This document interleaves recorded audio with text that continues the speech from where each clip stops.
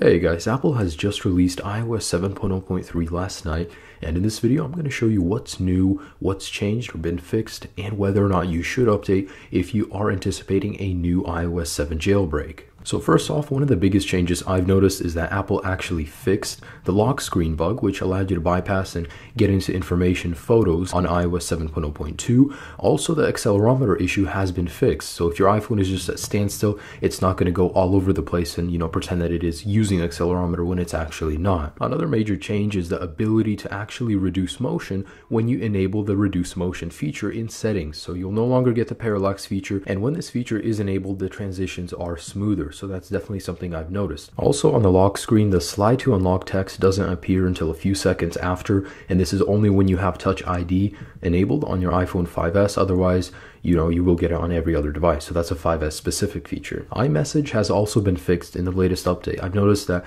there were a lot of bugs in a 7.0.2 with iMessage, something I've never experienced in iOS 6, and I'm happy to see that Apple has fixed that. So if you guys have experienced any kind of bugs where iMessage wouldn't send, definitely update to fix all of that. So yeah, it's all good, but where does this stand in the terms of an iOS 7 jailbreak? Well, you guys can go ahead and update. Muscle Nerd did release a tweet that told us it was okay to update. Not much has changed in terms of exploits in the latest firmware, so you guys are free to update and still enjoy an iOS 7 jailbreak. Now, I'm not entirely sure if this update affects battery life at all, but it would be nice if Apple did fix that as well. So if you guys do notice anything battery life wise, let me know in the comments down below.